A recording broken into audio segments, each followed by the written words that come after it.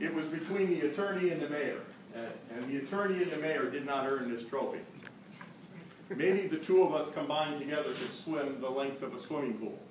But the young man I'm going to introduce now, James, why don't you come on up?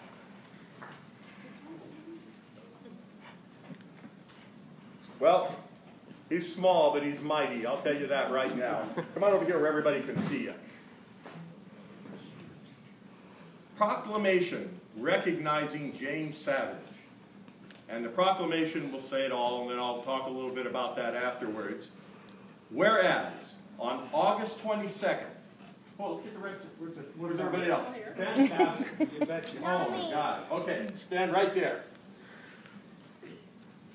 On August 22nd, 2015, James Savage, along with 500 athletes, competed in the 35th annual Alcatraz Escape from the Rock duathlon and successfully swam 1.5 miles between Alcatraz Island and the aquatic park in San Francisco. You see any sharks? Okay, good. Good. I'm happy. Whereas James Savage, at 8 years of age, was the youngest participant and placed first in his age division with a time of 57 minutes, 46 seconds. And whereas James Savage is part of the Los Banos swimmers, head coached by Josh Weinberger, is that correct? Yes. Okay. Who is one of his biggest supporters and who helped him to prepare for this race by his daily training, attention to detail, and constant encouragement. And whereas James Savage did not fear the sharks or the sea life under him, nor the cold water, and believe me, that water's cold, the strong tide, or the distance as he swam 5 times the amount at practice. And whereas James Savage stood up out of the water, he received the most cheers of all the swimmers and the many people who were congratulating him and taking pictures with him in amazement at what he had accomplished at such a young age. Now therefore be it proclaimed that the mayor and city council and members of the city of Los Banos do hereby congratulate James Savage for the extraordinary recognition of placing first place in his age division at the 35th annual Alcatraz Escape from the Rock, and commend him for his hard work and determination.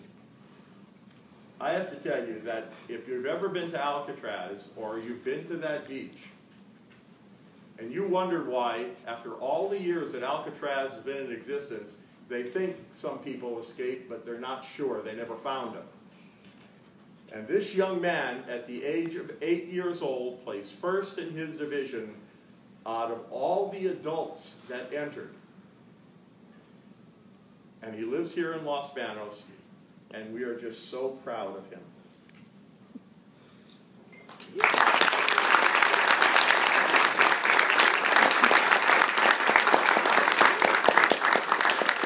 So therefore, James, I'd like to present you with this proclamation that I just read.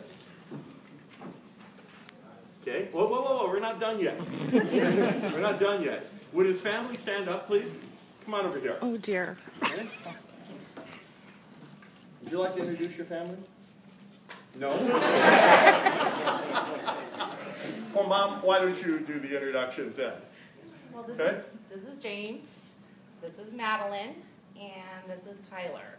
Those are his siblings. His father's at work. He couldn't make it.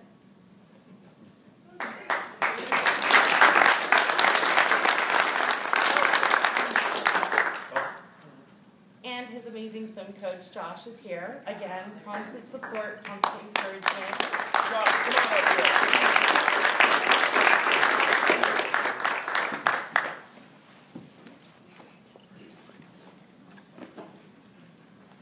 Josh, why don't you tell us a little bit about the training routine that you put this young man through in order to get him prepared for this swim?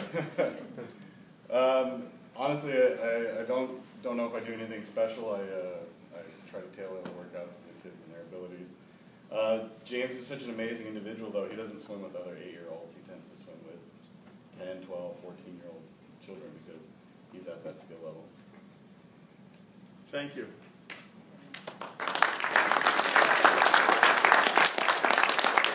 James, thank you for being a citizen of Los Banos, and you continue. I'm sure we're going to hear great things about you.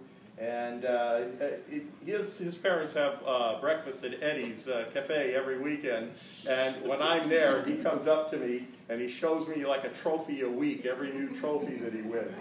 And I'm very honored to be your friend, and so please continue to come up to me and talk to me, okay? All right, James. See you later. Okay.